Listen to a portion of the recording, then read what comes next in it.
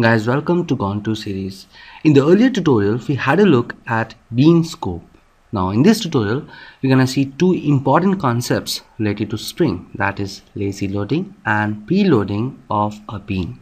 This is what we saw in the earlier tutorial, that is in the bean scope tutorial. If we define bean scope as singleton, Spring will create only one instance of the bean and provide the same instance each time the bean is requested in the test class or anywhere in the Spring project.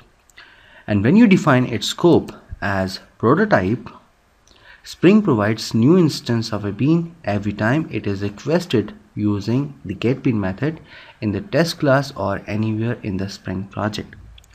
Now there is a concept called lazy loading of a bean or preloading of a bean. So these terms are about how Spring loads or instantiate singleton beans. You can instruct Spring to instantiate all singleton beans at the application startup time. And application context does it by default. So what it means is, if you look at our test class, we are using here application context to read Spring configuration file and to use all features of Spring framework. If you're using application context interface the way I've used here, then by default Spring loads or instantiates all singleton beans mentioned in the Spring's configuration file at the application startup time, that is at this first step only, while reading through the Spring's configuration file.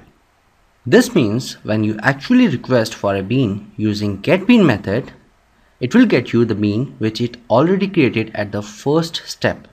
So this is like preloading of beans, where you force Spring to load all singleton beans before you actually use them further in your application using getBean method. So this is the default way if you are using application context interface for accessing Spring framework. If you want, you can change this Spring's default behavior. What you can do is, you can instruct Spring framework not to instantiate any singleton bean at the application startup, such that it will only instantiate a singleton bean when you actually request for it using a getBean method. You can do it with the help of a lazy int attribute. So for a bean, you can mention here lazy int attribute with the value true.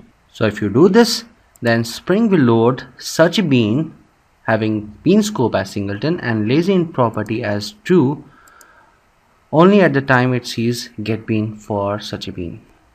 So this is like lazy loading of a bean, where you actually force Spring not to load or instantiate any bean at the application startup, that is while reading through Spring's configuration file, and force it to load a particular bean only at the time it is requested using getBean method.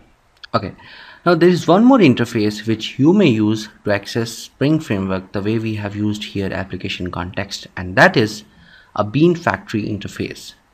If you're using such an interface, then Spring will always perform lazy loading, that is, there is no option of preloading of a bean in case of a bean factory. This is one of the major differences between application context and a bean factory in the way how they load or instantiate a singleton bean. There are certain more differences between the two which we're going to look at in our upcoming tutorials. So there are a number of reasons why you'd want to have lazy loading or preloading of beans in your application. Maybe for some kind of memory management or performance issues, or for some other purposes. But you have an option to choose any one of these if you're using an application context. In the next tutorial, we will understand the lifecycle methods of a bean. Guys, thanks for liking our tutorials and providing feedback to us through emails and comments. Believe me, your comments and feedback is really valuable to us. Do like this video if you really like it, and subscribe to our YouTube channel to get all updates on latest video tutorials and programming stuff.